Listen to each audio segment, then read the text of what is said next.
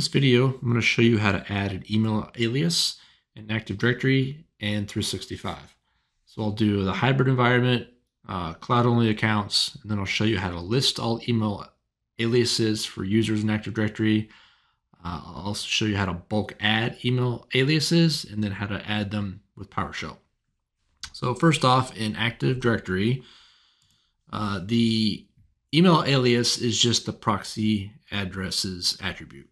So to add an alias to an Active Directory user account, just open up the account, go to the attribute editor, go to proxy addresses, double click on it, and then you just do an add to add an additional email address. So I need to start with SMTP. So SMTP capitalized is the primary email address, lowercase will be your secondary address. So I'll just add in another address here. Click add, then click OK. So now I've just added a email alias to this user account. So this account will sync up with the Intra or Azure Sync client, and then I'll jump over to 365 and you'll see that this account now has an email alias. Okay, I'm in the 365 Admin Center, so just come to Active Users, search for your account. Here's the Heather Roberts account. I will open it, and then on the Account tab, you will see under Aliases, it will list all of the aliases for that account. So here's the account that I added in Active Directory, and it's synced up to its 365 account. If I click Manage Username and Email, I'm not going to be able to add anything here because it's a synchronized account. For synchronized accounts, you have to make all those changes to the local Active Directory. So in this next example, I will add a email alias to a 365 account. So this will need to be a cloud-only account, not synced from local Active Directory.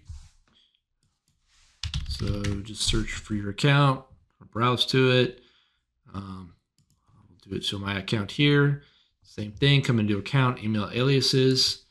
And because this is a cloud account, I can now add an alias here. So let's just do Robert2.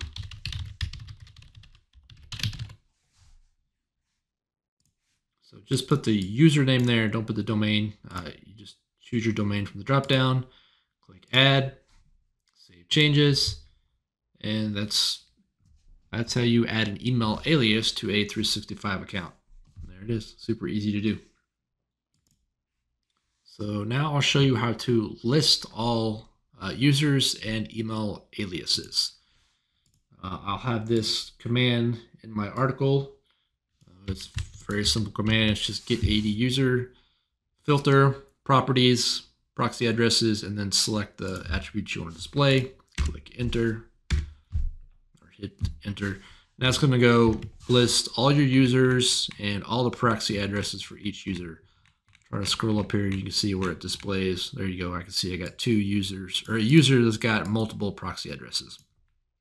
So this is useful if you need to check all accounts and verify that email addresses are correct.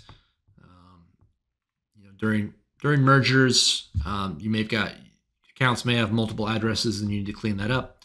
So again, this is just a quick command to show you all the proxy addresses. Another way to do that is with our AD Pro Toolkit product. You can easily generate reports on user accounts. Just find your report and you can modify any account. Click run, and it's going to go get all my accounts and show you all the proxy addresses in addition to whatever information I have added to the report. So I got department, company, and I could customize all these reports to display more user information. And then I can export this out to a CSV, Excel file, or a PDF file.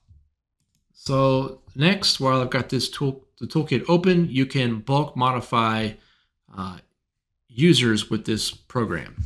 So I could export this list right here, and then say I needed to update the proxy addresses or email aliases for all of these accounts. I could just export this to a CSV file, open it, make the changes I needed to. So here's an example. So I've got a spreadsheet full of the accounts I want to update, and then I want to add this email alias to all of these accounts.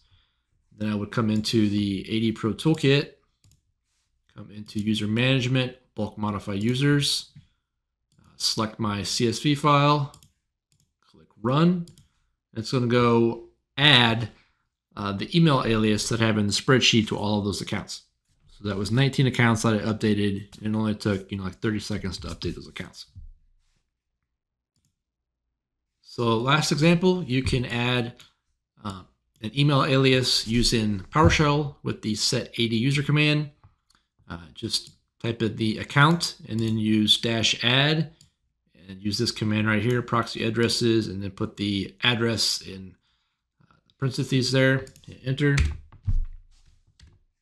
And that's how you add a proxy address or an email alias to account. And then you can just use the get AD user command and verify that address has been added.